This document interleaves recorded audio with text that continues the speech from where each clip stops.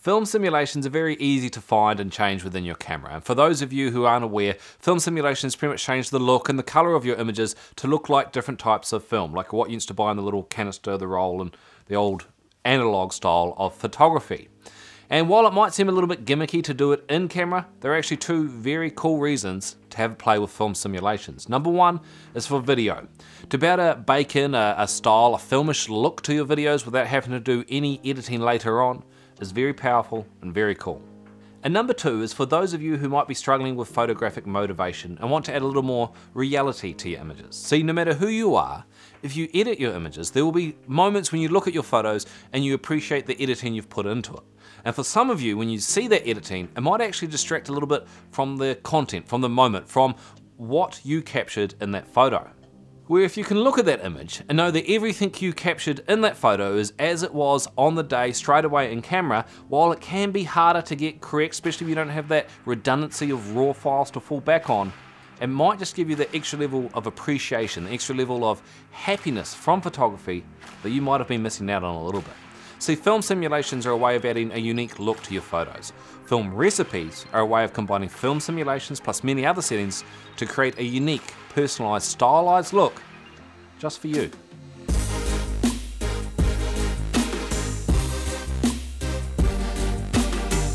So how do we create a film recipe? Well, first of all, there are a few things you need to know. As I said earlier, it does not affect RAW files. So make sure you set your camera to either fine or RAW plus fine.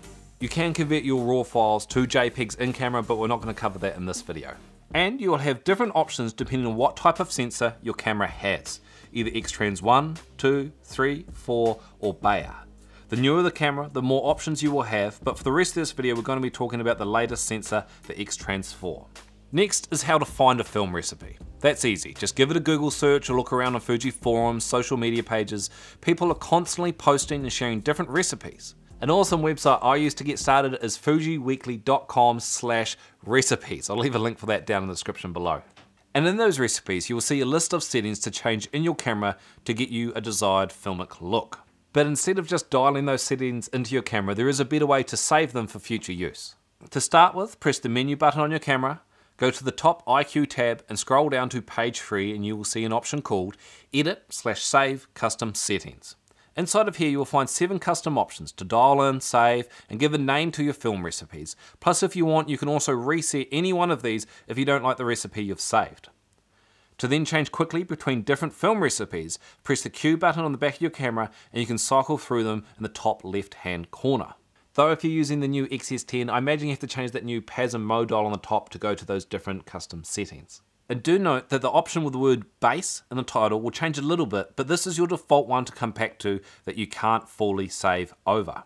Also, when it comes to using these in video, not all options are available in video mode, and some settings like say clarity can't be applied to your JPEGs or saved as a recipe when shooting in continuous high or low speed bursts.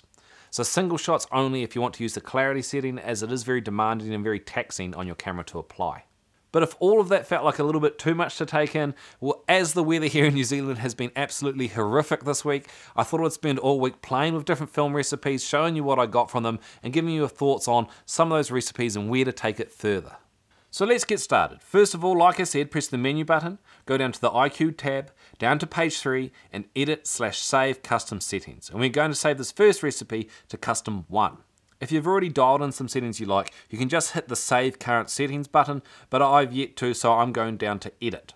This first recipe is meant to look like a Kodak Portra 400 film, and to do that you'll need to dial in these settings. Film simulation to CC or Classic Chrome, Gain Effect to Strong and Small, Color Chrome Effect to Strong, Color Chrome Effect Blue to Weak, White Balance to Daylight +3 red and -5 blue. To dial in this exact white balance, you need to go down to the daylight option and then press right on your D-pad to bring up this coloured square. And down the bottom you'll see an R and a B for red and blue. You want the R to be +3 and the blue to be -5. Change dynamic range to auto. And under the tone curve, set highlights to -1, shadows to -2, colours to +2, sharpness to -2, and finally clarity to +2. Once you've dialed all this in, press the back button and an option will come up to save your custom settings. Select OK, and then go straight back into Custom 1 and give it a name. In this case, I'm going to call it Kodak Portra 400. Then to select this recipe, you can either go up one option to select custom settings, or like I said earlier, press the Q button in the top right hand corner, select, in this case, C1. And finally, to finish this recipe off, select your ISO to auto up to a max of 6400 and try to overexpose your shots a little by say a third to one stop's worth. I then went for a walk around my house on a real miserable day, just shooting different things that I could find just to test out this film recipe.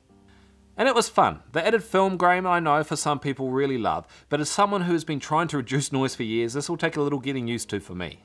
Colours though for this first test were very pleasing, but did drastically change with different exposure compensations. But with dodging the rain so much, I'm sure I can do much better. So for day 2, I thought I'd try a different recipe and try more of a wildlife approach. This recipe is more of a pastely look to it with some muted colours, and its name is Superior Extra 400. I won't read through all these settings again, but if you'd like to pause the video here while you dial them in, or feel free to just take a screenshot and save them for later. Though I did shoot all the following photos in a low speed burst, so the clarity setting that's dialed in from that recipe won't have any effect on these photos. But the warmer, more muted colours to this recipe really appeal to me. It feels more like a sunrise, sunset kind of colour to the image, even though I shot them in the middle of a cloudy day.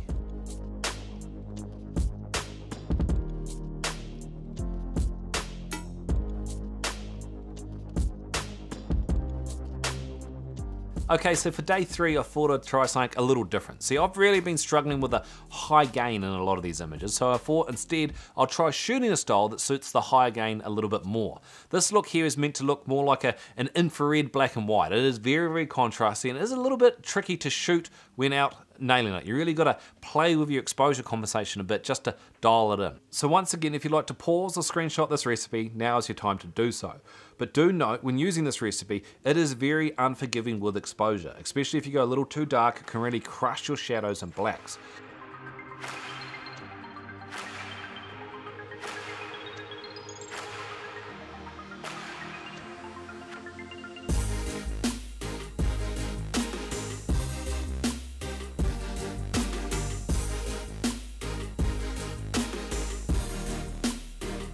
But to be honest, after playing with all these different recipes, I think I'd much rather develop my own one. See, while I love the actual original colours of that Superior Extra 400, the added gain just personally isn't for me. So I might go back to that one, keep the colours, tone down the gain effects, and see if I get some extra enjoyment out of shooting, say, RAW plus JPEG, and having those JPEG colours straight out of camera to fall back on, while still having that personalised, stylised look to my images straight out of camera.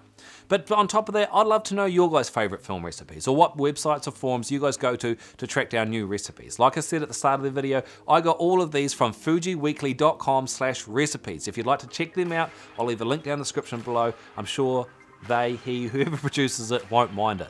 If you could please like, share and subscribe, it would mean the world to me, guys. But until next time, I'll catch you next time.